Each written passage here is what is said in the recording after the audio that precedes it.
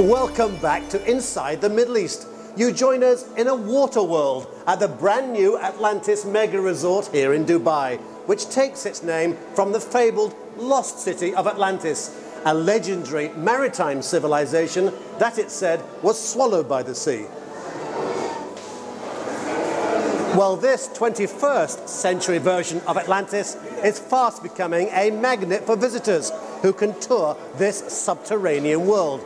Like the guests, the 250 species of fish here swim around the aquarium in 5-star luxury.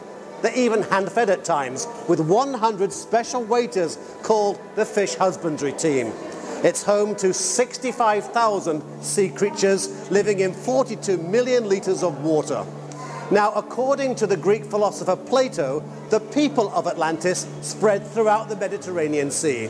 Although there's little hard historical evidence of the existence or location of Atlantis, archaeologists have no such skepticism about the existence of the Phoenicians, a nation of traders and seafarers who faded into obscurity.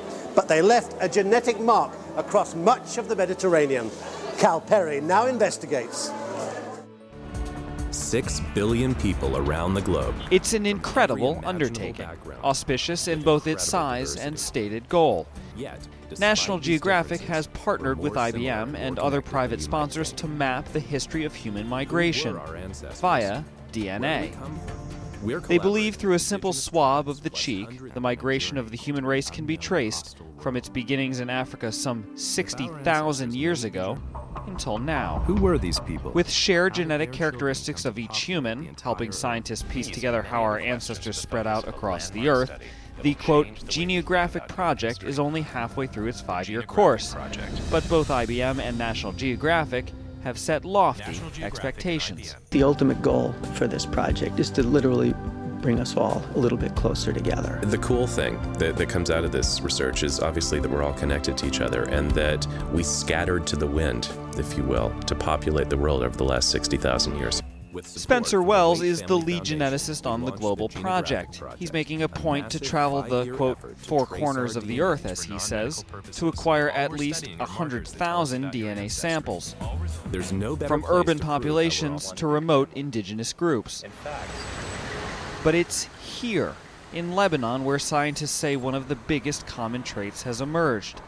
In a place that in some ways is defined by its division, Sunni and Shia, Christian and Muslim, researchers say DNA studies show that many people here could share a common heritage: Phoenician. Morocco.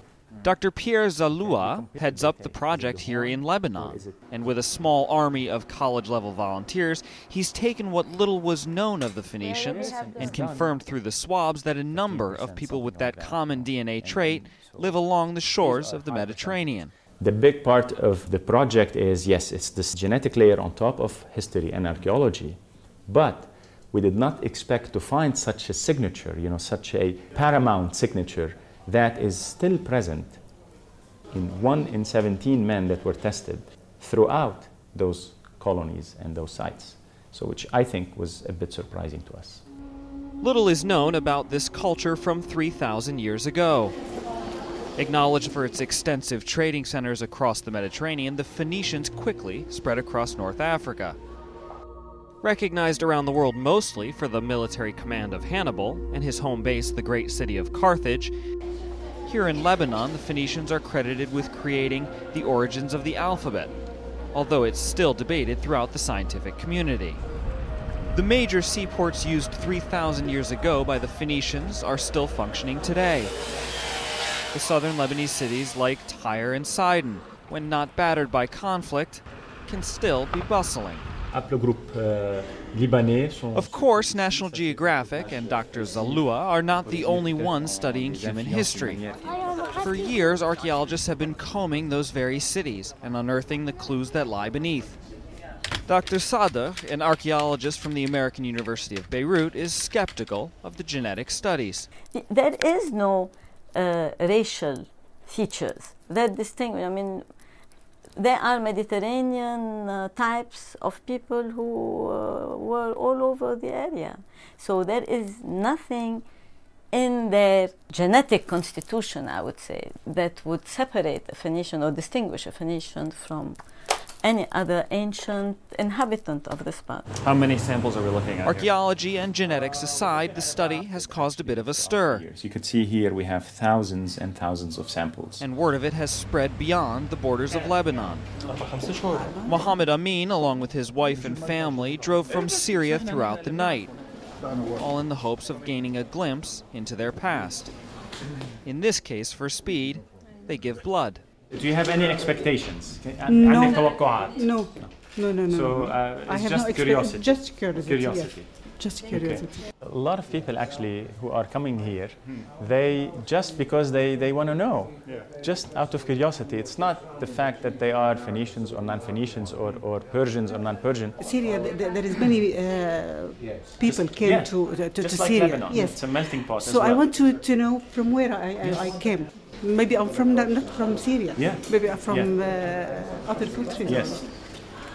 But in the end, in a place with so many divisions, researchers are searching for human connections through science. I don't think that whether you are, Christian, Muslim, or any other religion, you would have a problem understanding your history. And I'm talking about history prior, well before this religion divide.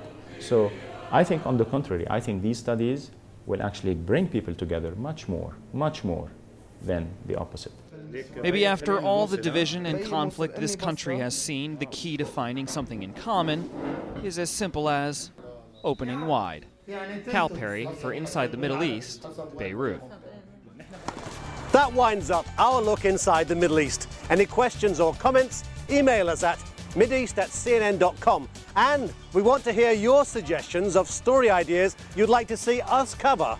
Email us and write in the subject line your very own story idea. I'm Brent Sadler in Dubai. See you next time.